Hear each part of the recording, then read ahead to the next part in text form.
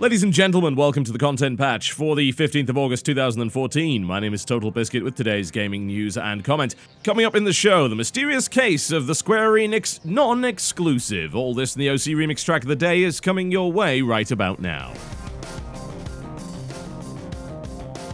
There were quite a few angry people on August the 12th when the Microsoft press conference went live at Gamescom 2014. Alongside the usual announcements about 50 minutes into the show, Rise of the Tomb Raider, the sequel to Square Enix's 2013 Tomb Raider title, made an appearance on the main stage along with the announcement that it would be coming holiday 2015 exclusively on Xbox. This was punctuated again on stage, claiming that this was a game coming exclusively to Xbox. Of course, this upset a great deal of people. The original Tomb Raider 2013 was released on several platforms, with a so-called definitive version being released on both the Xbox One and the PlayStation 4. Of course, those of us who bought it on PC already owned the definitive version of the game to begin with, but it was a multi-platform release, so the announcement that supposedly the sequel to this title would be an Xbox exclusive annoyed a great deal of people. Alongside this announcement came the skepticism surrounding it, the idea that Square Enix had been extremely vocal about Tomb Raider not selling enough copies, despite the fact that by the 9th of June 2014, the game had shifted over 6.5 million units, with over 1 million copies sold within the first 48 hours of release. It was, I think, by anyone's definition, an obvious success. After Square Enix's complaints, it seemed a little odd, to say the least, that they would deliberately limit the number of copies they could sell by releasing it on the least popular next-generation platform. However, it would seem that Microsoft has eventually decided to come clean as opposed to deliberately misleading people, as Phil Spencer confirmed that the agreement with Square Enix has a duration, meaning that this is actually a timed exclusive, and once the agreement expires, Square Enix are free to do whatever they want with Rise of the Tomb Raider. So it's actually a timed exclusive. Phil Spencer claimed that he wasn't trying to fake anybody out in terms of where this thing is. However, I think it's blindingly obvious that that's exactly what they were doing. This announcement of Rise of the Tomb Raider as exclusively on Xbox is, quite frankly, a lie by omission. And not only that, but the developer Crystal Dynamics engaged in exactly the same behavior. In a post to Tumblr of all places, they addressed the Tomb Raider community and claimed that they would give some insight into the decision and why they feel it's the, quote, very best thing for the Tomb Raider sequel we're creating at the studio. They went on to deliver platitudes such as, the success of Tomb Raider 2013 was in large part to your continued support, and then claimed that, quote, our friends at Microsoft have always seen huge potential in Tomb Raider, and we know they will get behind this game more than any support we have had from them in the past, and we believe this will be a step to really forging the Tomb Raider brand as one of the biggest in gaming, with the help, belief, and backing of a major partner like Microsoft. So really that doesn't actually explain anything other than Microsoft are giving us a sack of money. Now, the post went on to be even more flippant, saying that, oh, don't worry, we're not walking away from fans that only play on PlayStation or on PC. Those are great systems with great partners and amazing communities. We have Tomb Raider and the Temple of Osiris coming to those platforms. For those that don't know, Temple of Osiris is something of a successor to Lara Croft and the Guardian of Light, which was actually a pretty good game, but it was also an isometric sort of Xbox Live style arcade game. It was good. I mean, it was better than like the last 4 or 5 Tomb Raider titles before that, but it's certainly not the same game, and this time around it seems to be more of an action-focused co-op title with the same sort of isometric viewpoint. Not exactly a good substitute to a full-on AAA third-person Tomb Raider game, especially considering the quality of Tomb Raider in 2013 and the almost universal acclaim that it received. So let's talk about that, and let's talk about exclusives, shall we? There's a big difference between a timed exclusive and a regular exclusive. A regular exclusive probably never coming to another platform. Usually these exclusives are created by first-party developers, as in developers that are heavily affiliated with or directly owned by Sony, Microsoft, or Nintendo. A lot of these games are done in-house, and they're usually done as showpieces for the machine itself, and there are others which are simply publishing agreements, like, say, Nintendo with platform Platinum Games' Bayonetta 2 and why that is a Wii U exclusive. Now, there are several benefits to actually creating an exclusive title, so before I go on to why I hate exclusive titles, let's look at the possible benefits there. Bayonetta 2 is a pretty good example. This is a title that didn't sell incredibly well, although I would say it did reasonably, as most of Platinum Games tend to do. That said, it was one of the best third-person character action games that has ever been made in the history of the damn planet. So, being just a moderate success is really not enough, and it seemed that the publisher Sega did not want to pay for a sequel. So along comes Nintendo and says, well, if you make it for the Wii U, we will pay for the sequel, which has allowed for Bayonetta 2 to be created, and has also allowed a remastered version of the original Bayonetta to be released with the same game, and that's coming out towards the end of the year. So it's certainly a win, at least if you look at it from that perspective, for those that like the Bayonetta franchise. The argument is that Bayonetta 2 would never exist if it wasn't a Nintendo exclusive in the first place. And you could apply that to various titles. Now, you could also make a fairly strong argument that console exclusive games are generally among the best that the machine has to offer. Now, this is not usually the case when the console first comes out. A lot of the original exclusives are really not that good because, frankly, they're on a timer. They've got to be released with the console itself as part of that launch window, and most games that are released within the launch window are of poorer quality than stuff you get later on. You can look back through history and you'll find plenty of examples of games that really didn't cut the mustard when it came to exclusive titles. I remember buying Perfect Dark Zero, what a bloody mistake that was. And even recently, with games like Dead Rising 3 not running particularly well, and of course Crimson Dragon being a horribly monetized waste of time for the most part. These games are not really comparable to the stuff that ends up coming along later on, and usually a lot of those games are swan songs for the system. The Last of Us is a good example. You can look at things like Xenoblade for the Wii, even further back to Panzer Dragoon Saga for the Sega Saturn. This kind of thing happens quite a bit, and there's a number of reasons for it. One, there's a lot more financial stability available because these games are being directly supported by the console manufacturers, and once the launch window is gone, you usually have a decent amount of time to work on this sort of stuff. There is a reason why The Last of Us ended up being as good as it was. Would it have been better if it was released as a multi-platform title? It's possible, but those that are in support of the exclusive business model would argue that the only reason it's as good as it is because of the huge amount of cash that Sony threw at it and the development support that they provided. There are a few other reasons why these titles often end up being technically superior to some multi-platform releases. The fact of the matter is, it's easier to develop for one system than it is to develop for multiple systems. It allows you to focus on the intricacies and eccentricities of one specific platform and optimize it for that platform alone. Whereas if you're releasing a multi-format release, then you have to spend more money and more resources and more time developing for multiple platforms as opposed to investing all of that development time into one platform. There is a reason why most exclusive games look better than most multi-format games on the same system. And of course, there's a reason why PC exclusive titles like Star Citizen, or of course formerly Crysis, look better than everything. If you focus on one system, then you don't have to compromise for the others. But simultaneously, that becomes the downfall of exclusives, because especially when you're releasing on a platform like the Xbox, which is not as fast as the PlayStation 4 and is 4+ years behind the current gaming PC, then you're going to have a more limited experience and you have to compromise for the platform you're developing exclusively for. As good as The Last of Us was, it was also simultaneously a game that was pushing the PlayStation 3 to its absolute limit and couldn't even maintain 30 FPS, which made it a very unpleasant gaming experience for those of us used to 60 FPS. The Xbox One is currently struggling when it comes to keeping up with the frame rate and resolution of the PlayStation 4 because it is objectively a less powerful system. That means, of course, that those of us that want the best gaming experience will not be able to get it because that game is on Xbox One. That's why a lot of us were very happy that Dead Rising 3 is coming to PC, because we couldn't really enjoy it on Xbox One. I certainly couldn't. That game tanked like 25, 20 FPS at times, and the controls were clunky. It just wasn't a very good experience. And this comes from somebody, by the way, that has played all the other Dead Rising games, including the original,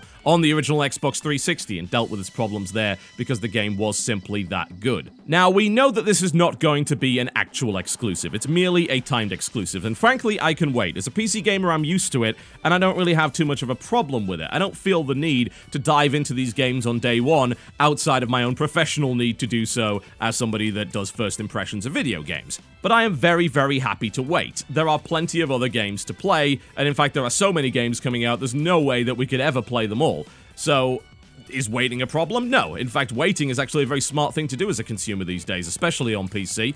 One, if there are problems with the game, they need to either be patched or modded out, which takes a little bit of time. Secondly, if you wait, the chances are you're going to save a great deal of money because of how common Steam, GOG, Gamersgate, Green Man Gaming, and all these other digital platform sales actually are. You can save money on games that haven't even been out for all that long if you just have a little bit of patience, which a lot of people do, although a disturbing number clearly do not. However, the fact of the matter is that Tomb Raider was released on Xbox 360, PlayStation 3, and PC at around the same time. And as a direct result, those of us that bought on PC, or indeed bought on PlayStation platform, had a reasonable expectation that the sequel to the game that they supported would also be released on their platform. As it stands, even with timed exclusive, they have to wait. Why? Because a company entirely outside of their control decided to throw money at Square-Enix to make them wait. And here's the thing about timed exclusives. No consumer ever wins when it comes to exclusives of any description. It just does not happen. If a game is exclusive to your system, what have you gained over it being a multi-platform title? Bragging rights. That really is all there is to it. And those consumers in support of exclusives are doing so for purely selfish reasons. They get upset when exclusives end up on platforms they don't own, and they gloat when they find exclusives on the platforms they do own. Which is a ridiculous piece of cognitive dissonance when you think about it, and it involves these people convincing themselves that the games they can't play are actually worse than the games they can play. It requires some very serious mental gymnastics, Olympic level, as far as I'm concerned. Outside of the business reasons that I gave earlier, which do apply to some games, although certainly not to all, it's my belief that the only titles that should ever be exclusives are first-party developed releases. We understand that these companies have to be competitive with each other, and the way that they've traditionally done that is either to try and overpower their competitor by creating a better system with better services and more power behind it,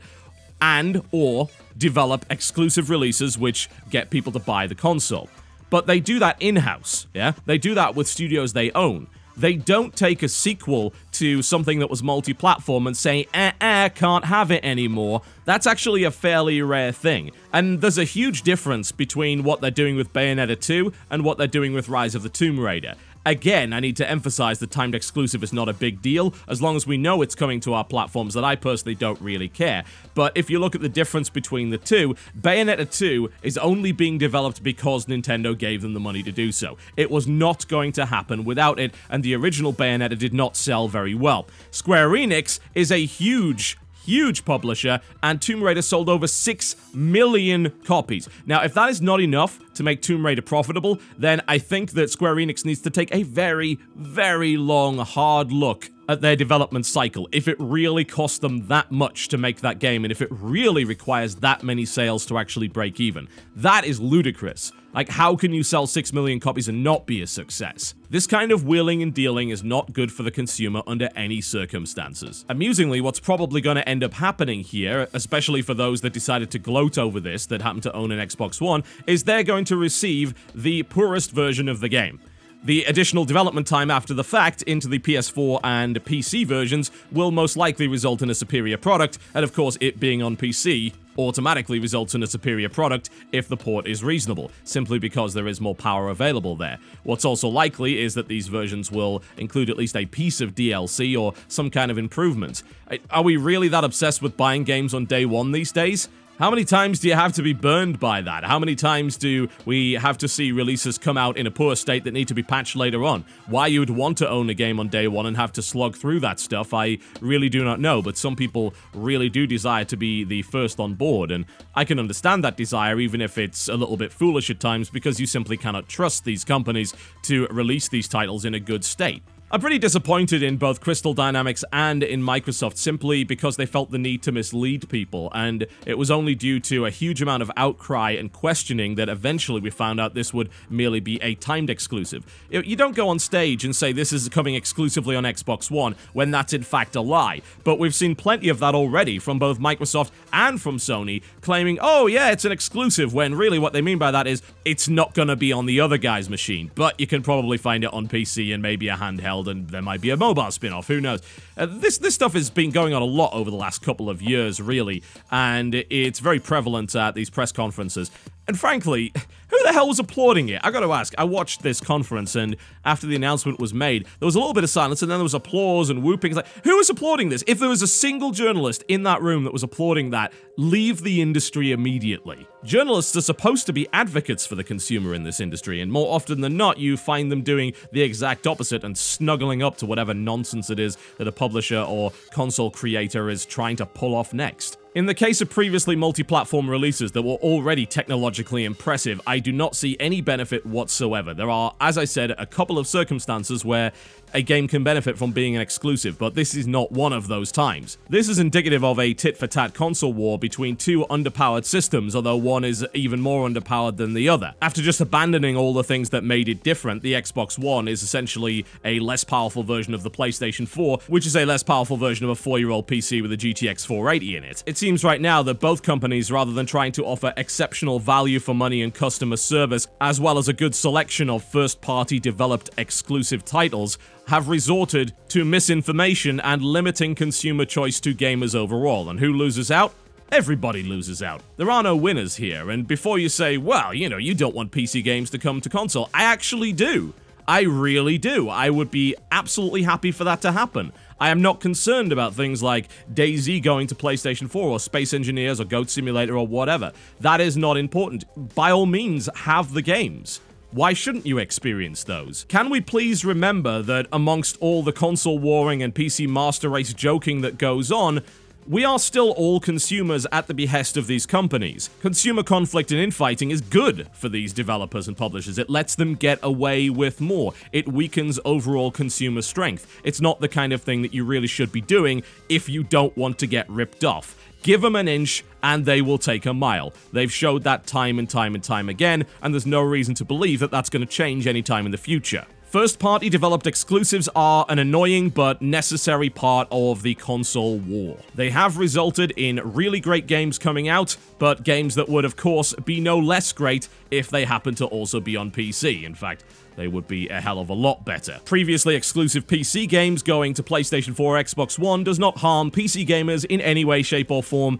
and selling to more users means that those companies that you love will end up hopefully getting more money to develop future games. Selling to as wide an audience as possible when the industry is under assault by a veritable army of money-sponging cow clickers coming from the mobile domain to the west is a sensible thing to do and is pro-consumer. Exclusives are not. They never have been, they never will be. They're a sad reality that we have to live with, but we certainly do not have to tolerate it when previously third-party developers decide to take an exclusive, even timed, to a different platform because somebody waved some money in front of their face. Nobody wins, and if you're cheering about this timed exclusive, just remember that that cheering will only last as long as it takes for the company whose machine you don't own to pull the same crap on you, at which point you will also be annoyed. Absolutely none of you win. Alright folks, that's been done for the day. Thank you very much for watching the content patch, but before I go, I'd like to give you yet another great OC Remix track from ocremix.org. Fairly appropriate for today's episode, of course, would be one of the greatest exclusive franchises of all time, developed in-house by the one and only Nintendo, that being The Legend of Zelda. There's been a hell of a lot of Zelda remixes over the last decade or so. They will continue to happen, of course, because many of the themes from those games are iconic. This is less of a remix and more of a piano interpretation of Zelda's theme from the Ocarina of Time, originally composed by Koji Kondo and remixed by Nostalvania. You can download this for free in the description below this video. If you enjoyed today's show, then please do click the like button below this video. It is very much appreciated, and I will see you next time.